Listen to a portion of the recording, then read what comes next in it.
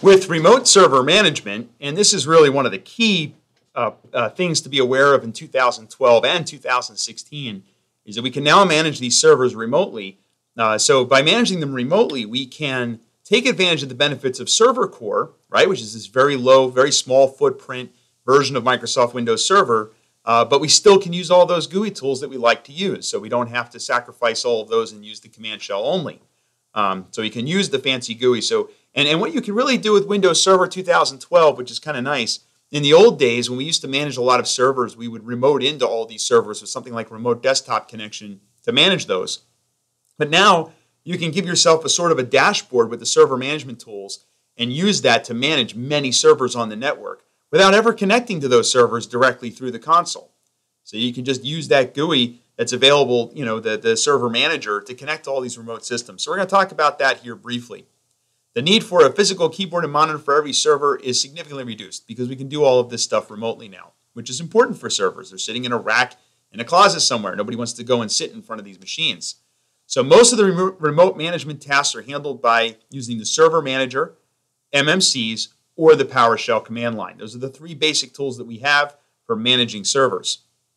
If the server is running server manager is a member of a domain, and the server that you're trying to add is also a domain member, then you can add it with one of these three methods. You can either search Active Directory for servers, you can search DNS, or you can import a text file.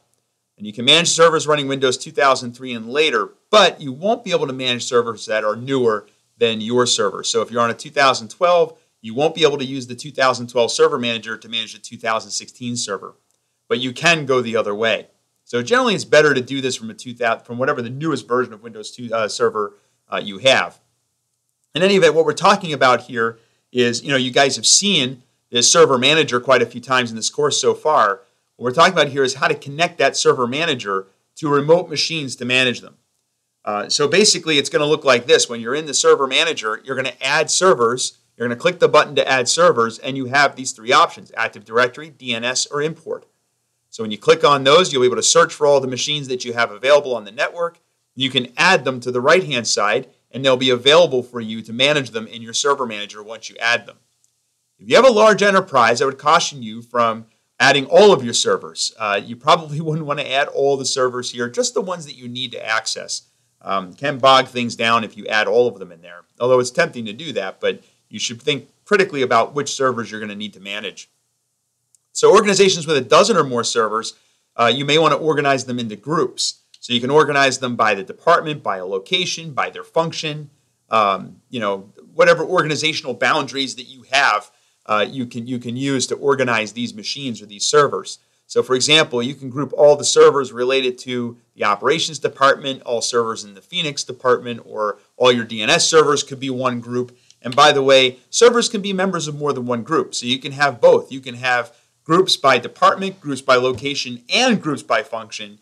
And those servers can be members of all of the groups that are relevant to them. So if you know you want to manage DNS servers, you go to the DNS group. And regardless of which department or location they're in, you see all of your DNS servers. But if you go to a certain location, you'll only see servers that are located within that location.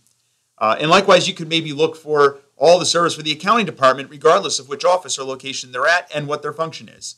So you can use multiple groups or have multiple groups that apply to multiple servers. So it's a many-to-many relationship.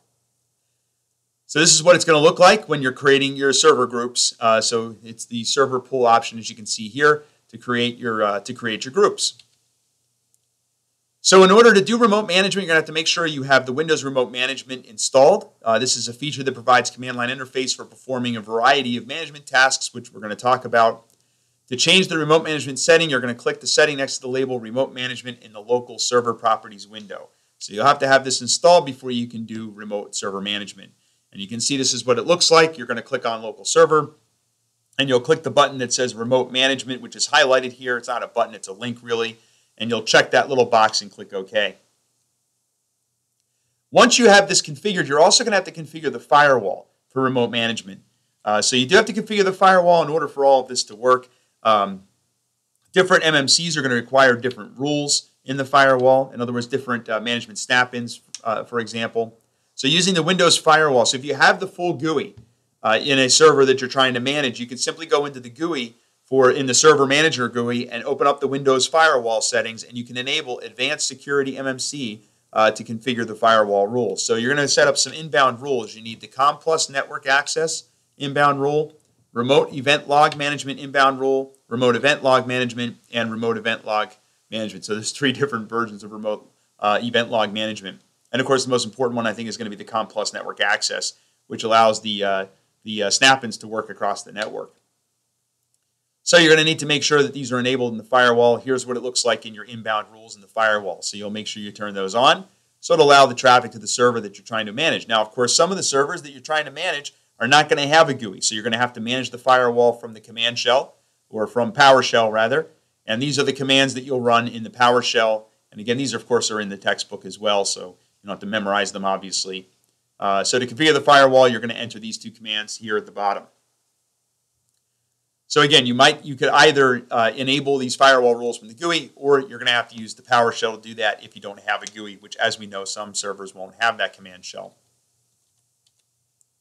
So Server Core does not have the COM plus network access firewall group, so you may have to enable them manually. And these are some of the groups that you might need, depending on what you're going to be managing on that server remotely. In the next slide deck, I'm going to talk about how to configure services.